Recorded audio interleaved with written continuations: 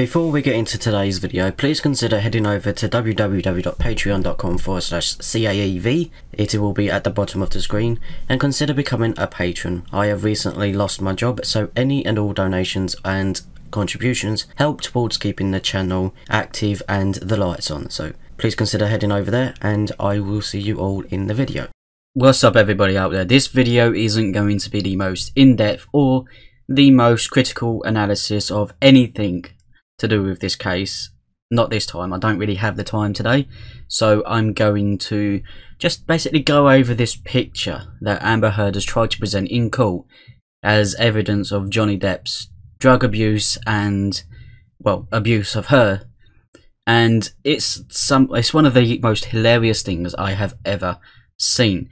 You'll see why in a second, but I want to take a look at this one first. She'll sit there and present this as evidence of him being passed out after a coke binge. Now, if anyone here has taken that substance, they know for a fact you would not be able to pass out after something like that. It goes against everything the drug is designed to do.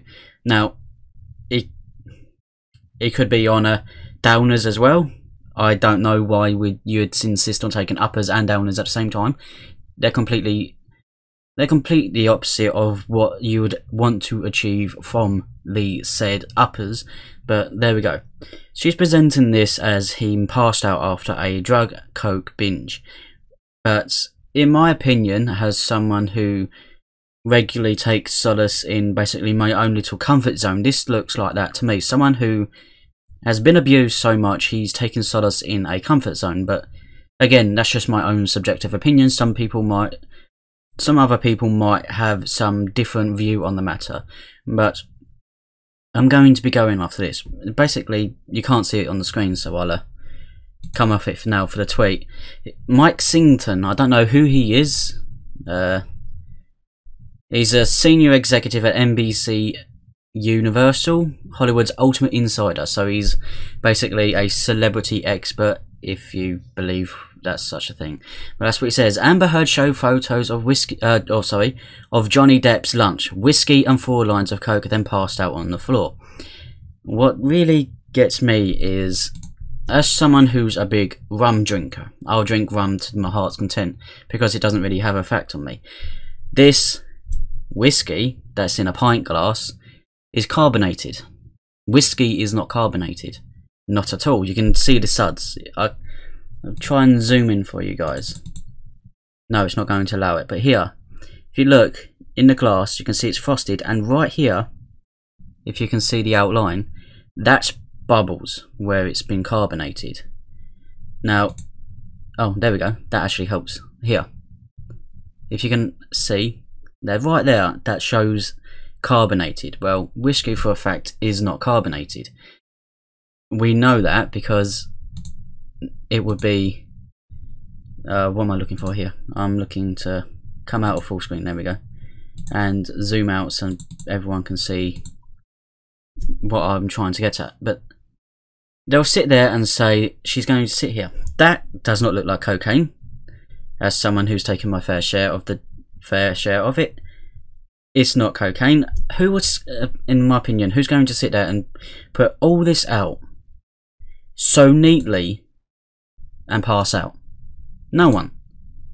This picture is Instagram worthy, but what most people are picking up on is the fact that this, right here, the decanter that is so apparently Johnny Depp's, isn't.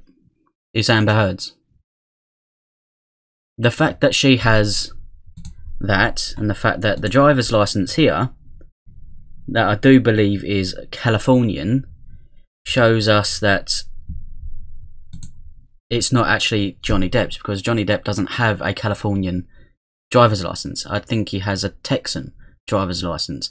I don't know the difference because obviously I'm a Brit. We have one driver's license that covers the whole of the UK.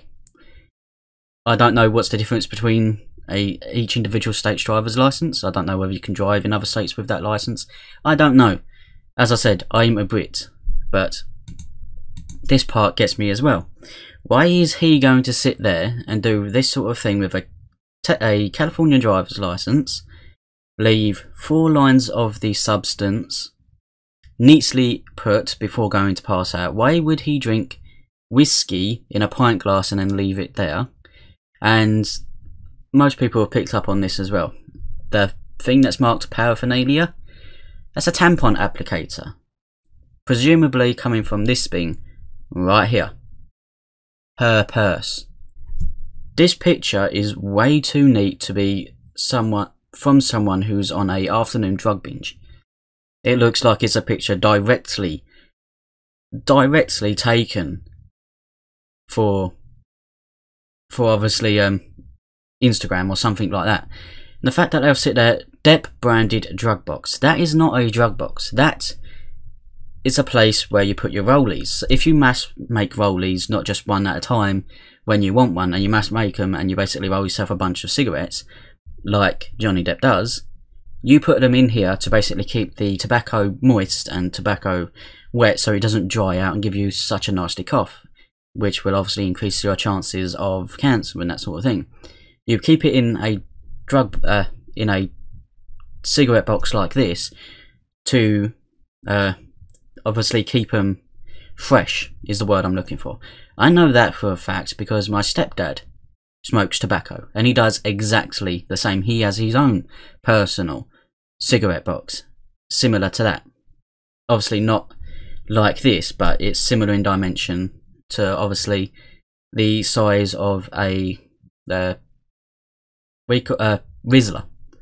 Basically a cigarette paper that you put your tobacco in and make cigarettes with.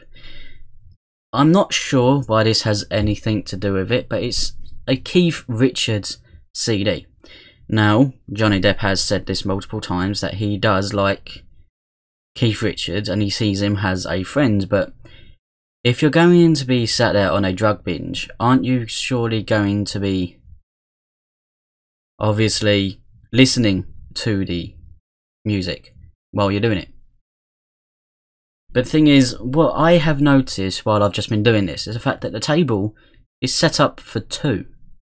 There's 2 glasses for 2 drinks, there's 2 places set, and there's another seat with the LA Times. Is that the LA Times?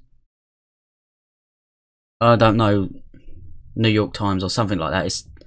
It's something Times, I can see that much, but if you're going to sit there and do a drug binge and pass out, why are you going to set up a table for 2 people to sit and probably have a conversation with? What most people are showing in the comments is the fact that it looks too neat to be anything of that. Oh, but even what Count Dankula goes. Quirky Hollywood actor does coke and drinks a lot, and that's a huge revelation apparently. But the thing is, as people were pointing out in this comment section, if he's that passed out and that concerned, why is she not concerned about her husband? I mean, everything here. And apparently we have another picture where it shows another thing. There. Right there. As this person pointed out. Yet this photo is different without Johnny's little box. Photos does show... Whose leg is this? Basically, it's not Johnny Depp's leg. It does not look like Johnny Depp's leg to me. His knee is... or his leg is a lot wider. The thing is, if you're going to take a picture, why do it?